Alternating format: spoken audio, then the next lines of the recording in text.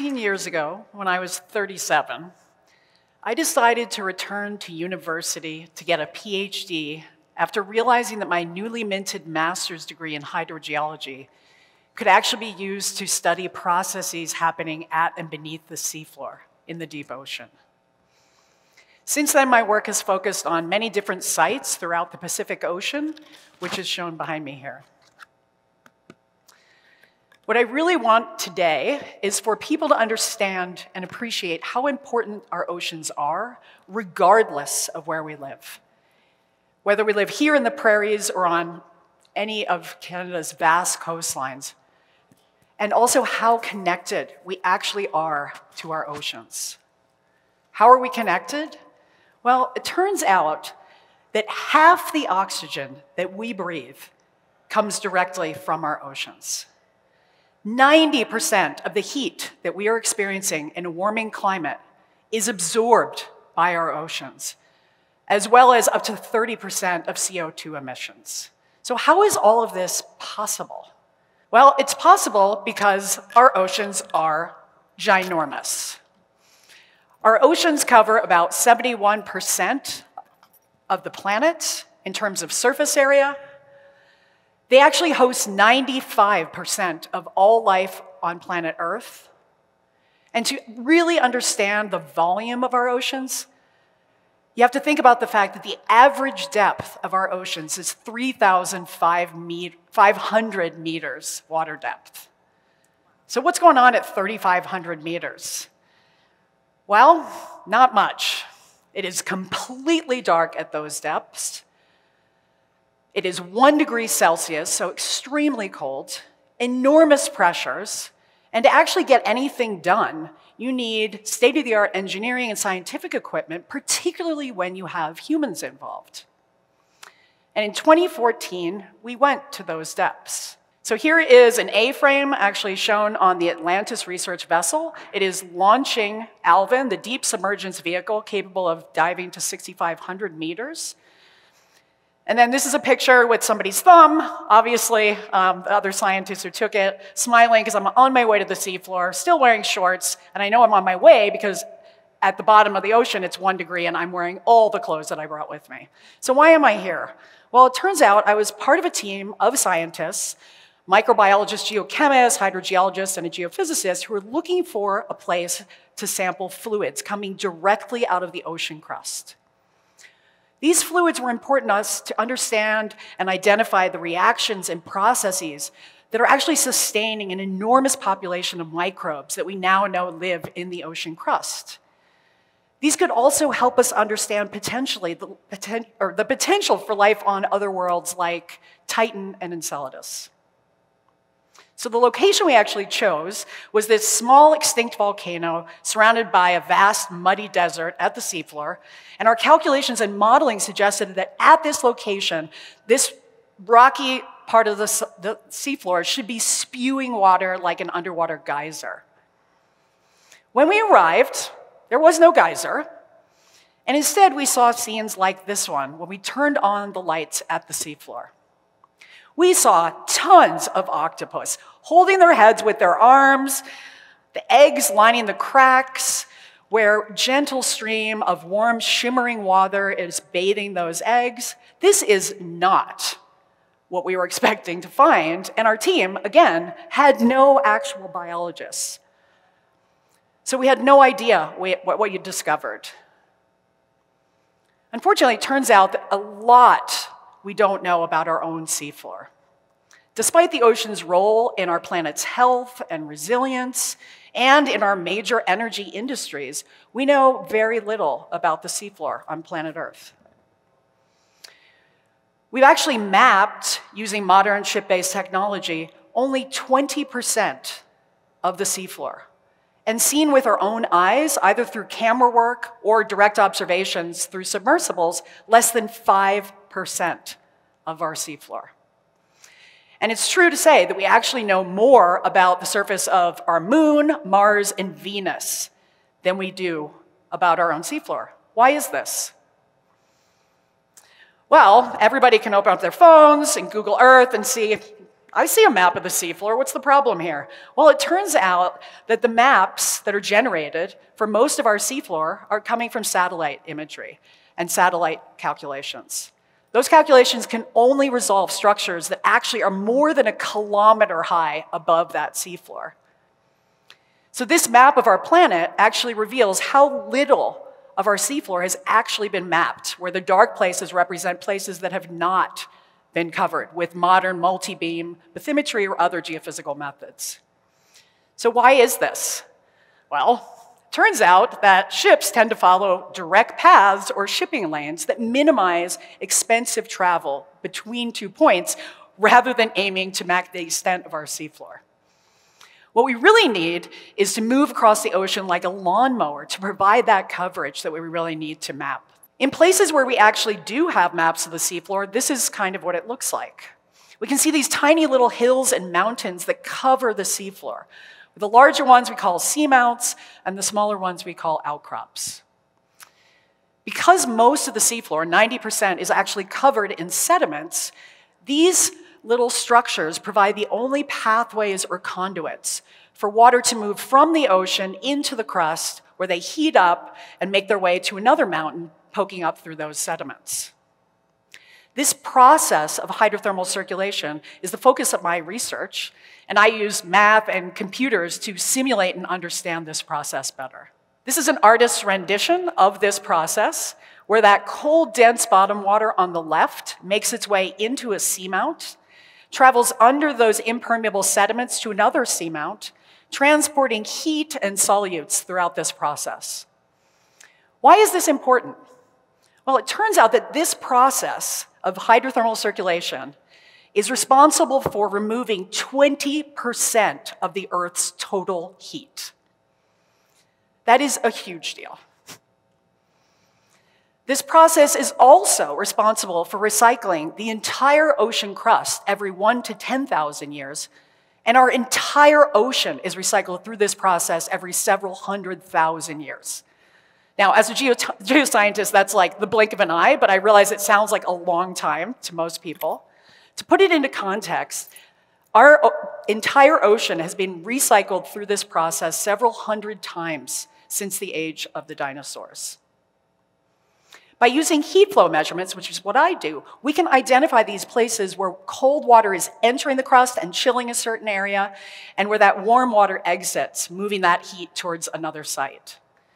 And previous heat flow studies in Costa Rica had identified that something really unusual was happening there. So this is a map of the seafloor off of Costa Rica in the Pacific Ocean. I should note that Costa Rica by country is 90% deep ocean. And this previous geophysical investigation in this area revealed that in this area around these little bumps or seamounts at the seafloor, up to 80% of the heat that should be present based on the age of the crust is missing. And it turns out the only physical process that is capable of removing that much heat is, you guessed it, hydrothermal circulation. So scientists identified 11 outcrops in this area that appear to be connected by this process of hydrothermal circulation. And in particular, it was hypothesized that lots of water was going into the blue circle, which is called Tango Sed, and that water was all coming out at Dorado Outcrop. And this made Dorado Outcrop that ideal location to sample those fluids coming directly from the crust, untainted by seafloor installations or drilling. And this is a video of that sampling. Just background, we used a reverse-engineered horse dewormer that was triggered at the seafloor by the manipulator arm on the submarine, and we successfully acquired that sample. Okay, that was the trigger and slurping of that fluid sample. And remember, this is not the only thing we found. This is what we came to do. We also saw this. And this video, you can see the shimmering water. There's a temperature sensor trying to take temperature measurements of the water coming out, and they bump the octopus, and she is not happy because now those eggs and her clutch of eggs have been exposed, and you can see her arms reaching around to try and protect them. So this video was published with the geochemistry results and was seen by actual octopus biologists, resulting in these headlines. So, sure, they captured our serendipitous discovery as well as the biologists' concerns for this colony of apparently brooding octopus. Remember, their arms over their heads are actually them in the brooding position, getting ready to deploy their arms against any predators that are coming for their clutch of eggs. And I also learned that apparently octopus spend years guarding that clutch of eggs. The last stage of their life. They don't eat, they don't sleep, they don't do anything else. The concerns from the biologists who saw the video were several reasons. They'd never seen large numbers of octopus brooding, they'd never seen them in the deep ocean, and when they zoomed in on the egg sacs, they could not see the tiny little blue eyes that signify a viable embryo. And more importantly, the temperature of the water that was bathing those eggs was too high to be able to transport sufficient oxygen to fully incubate those eggs into embryos. So, despite the presence of the eggs and this warm water, they were very concerned. The story could have ended there, and it almost did. 10 years passed, there was a pandemic, you may remember, but the original team knew that we had to come back to really understand what was happening down there, to understand if there were other outcrops nearby that hosted similar colonies of brooding octopus. And to do that, we would need the right team. So then we had a new mission, assembled by Beth Orcutt from Bigelow Lab of Ocean Sciences in Maine. She contacted the researchers from the home country of Costa Rica, as well as the original team from the original cruise, to assemble the right team with lots of biologists, and submitted a proposal to Schmidt Ocean Institute to gain access to their state-of-the-art vessel. Schmidt Ocean Institute co-founders Eric and Wendy Schmidt, Eric Schmidt, former CEO of Google, they provide access to this incredible vessel, its laboratories, equipment, high-performance computer system, to scientific proposal writers through a competitive process. And they do this at no cost, which is a huge deal for those of us in the ocean community, because as you can imagine, ship time is expensive. So this is a glimpse of some of the technology.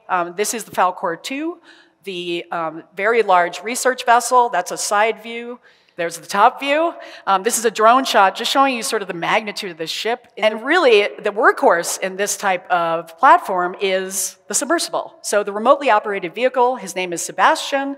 He has the capacity to work and operate for days if needed at the seafloor, covering the seafloor back and forth like we need. So the other thing that's happening on this particular platform is a bank of cameras that are live streaming back to the communication room, but also to the world through YouTube. So everything that we did was live streamed throughout. So we have philanthropic support for the ship time secured. This newly revamped team began meeting about 6 months prior to our launch last July. Okay, that new team consisted of 70% women, and more than half of the science team was from the home country of Costa Rica. That is a composition I have never experienced until this cruise. It also included 2 artists to capture the wonder of the deep ocean and some of the crazy stuff we were seeing down there, and 2 policy experts who were working to protect regions like this one from the prospect of deep sea mining. So this is the closest I've ever come to equitable collaboration in research in any capacity, and it's in large part due to Beth's incredible leadership. What does that look like? This is a picture of it. Every single day at 7 p.m. after dinner, before Sebastian came back and we started unloading and processing all the samples, we had a science meeting. That seems like not a big deal. I've been offshore for 2 months with 1 science meeting in 2 months. And what that means is that every distinct voice was heard in those meetings, in the planning, despite all having very different goals for their individual science.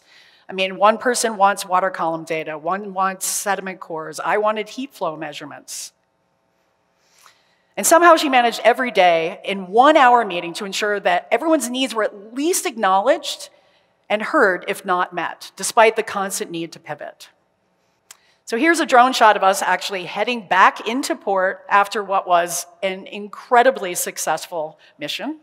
So what did we find? Well, we thought the news was big last time, albeit a little bit sad. The news from this one actually went completely viral around the globe. Not only was the nursery still alive and active, but had literally doubled in size. On the first dive, in fact, we watched tiny little baby octopus hatch and swim away with lots of squealing.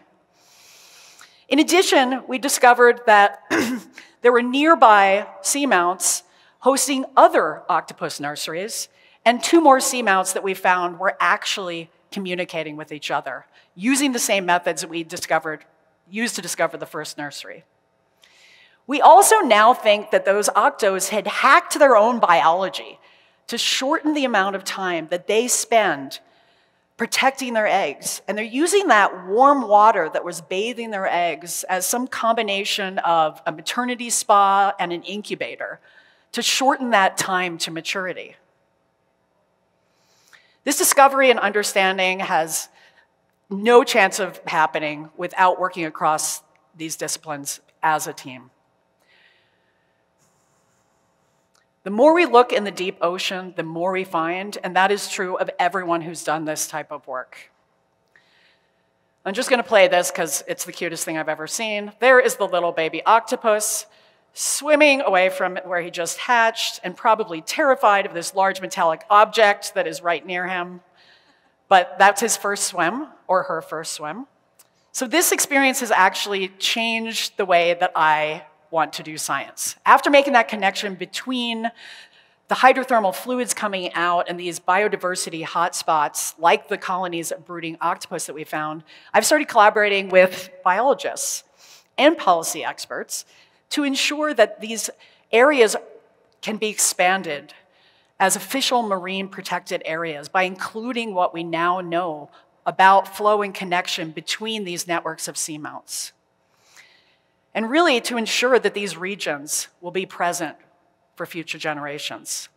It's actually estimated that there are more than 100,000 seamounts around a kilometer tall that remain unmapped at the seafloor, and 25 million outcrops the size of Dorado, which is where we discovered the first deep-sea octopus nursery. We need to connect flow between our disciplines and get out of the silos we've been in for hundreds of years if we want to understand and preserve the seafloor and all its mysteries. Thank you.